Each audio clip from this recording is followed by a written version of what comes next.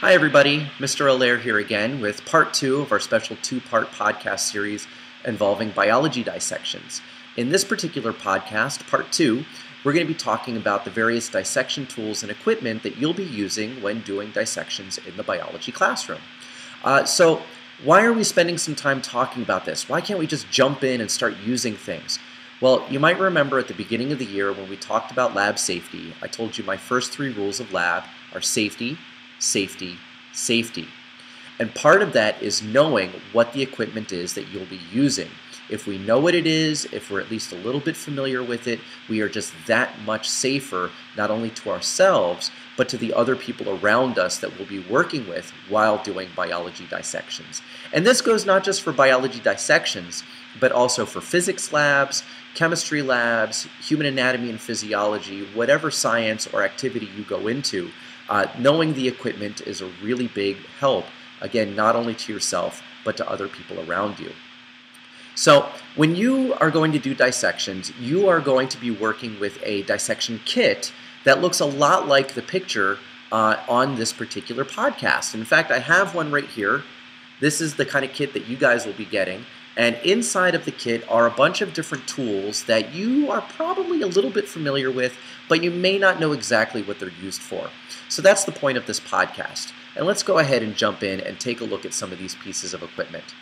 Starting with something that isn't actually found in your kit, this is the dissecting pan. So this is a pan that we will be using to put especially large specimens in. Again, I typically like to have my students do 3 dissections during the year: a worm, a frog, and a fetal pig. And all 3 of those dissections will be going into this particular dissecting pan. If you remember from our safety rules, we never do dissections while holding the specimen in our hands. That is very, very unsafe. So we always secure our specimens to the dissecting pan before we start doing any kind of cutting or dissecting at all. Now, when we open up our dissection kit, we're going to find a few things. One of them are these dissecting pins. I have a few of them right here. You should have about 4 or 5 of these pins in your dissecting kit. These are sometimes known as T-pins because they do kind of look like T's. And these are really for just holding down your specimen. Not only just holding them down, but as we cut into the specimen and we fold back the chest cavity, we will want to hold down flaps of skin, flaps of flesh and muscle, and that's where these pins really come in handy. We want to keep our fingers away from where the dissecting is happening, and these pins really do help to keep your fingers away from those areas. Now, we are not only going to be cutting skin as well as muscle. Occasionally we will be cutting things like sinew, cartilage, and yes, sometimes bone. So we do have inside of our kit a pair of dissecting scissors, and these are what we'll be using to cut the tougher things inside of our specimens. As I mentioned in the safety podcast, if you are using your scalpel and you are really having to work at cutting something and you're starting to look like you're sitting at Outback Steakhouse cutting into a steak, you're doing something wrong. You're cutting something that shouldn't be cut with the scalpel. That's when you should be using your scissors. So if you ever find yourself really struggling, take a step back, take a breath. You're probably cutting something that you shouldn't be cutting with the scalpel. This is a time to get out those scissors. Speaking of scalpel, let's talk about it a little bit.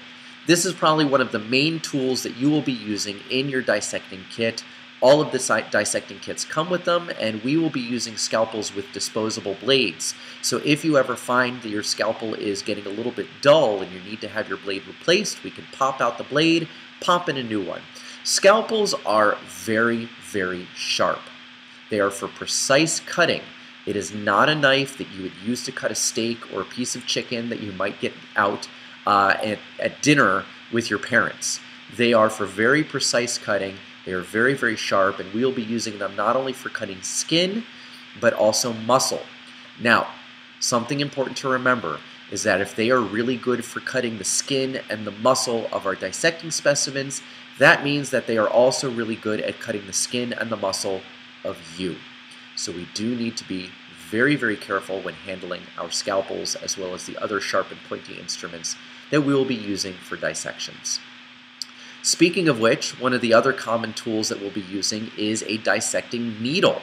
We don't really want to use our fingers when we're doing dissections, even though there will be times where I will ask you to touch something to get a sense of what the texture is like for a particular organ or for a particular body part.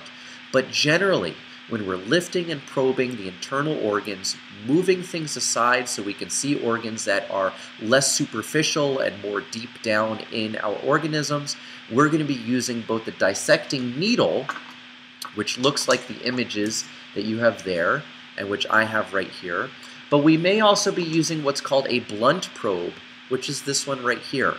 And rather than it being sharp and pointy like the needle that I have in my left hand, the blunt probe is exactly as it sounds. It is a bent probe that is blunt on the end, and it's less about poking something and more about moving something to the side. Another instrument that we will be using quite a bit are forceps. Now I know they look a lot like tweezers, but they're not tweezers. They're forceps. What's the difference? I have no idea, and I probably couldn't tell you. Somebody that's more educated than me would probably be able to give you a really great answer, but for all intents and purposes, forceps are a lot like tweezers, except that we call them forceps. So that's going to do it for the tools that we use. Our dissections are going to be relatively basic, so we're not going to be using any kind of really strange equipment. No saws, no big gigantic cleavers or knives that you might see on television when somebody's doing an autopsy. And that's because, again, we are going to be doing some relatively simple critters. So those are the dissection tools that we'll be using when we do dissections, and I hope you found this helpful.